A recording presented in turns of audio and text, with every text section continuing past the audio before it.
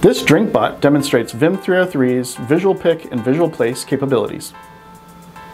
Select which drink you want. The camera locates the coaster. Then it looks for the selected drink. The drink is visually picked, and it is visually placed on top of the coaster.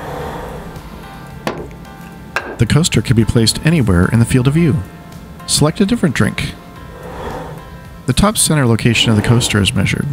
The location and height of the drink is measured. Placement is based on the height of the drink and the coaster.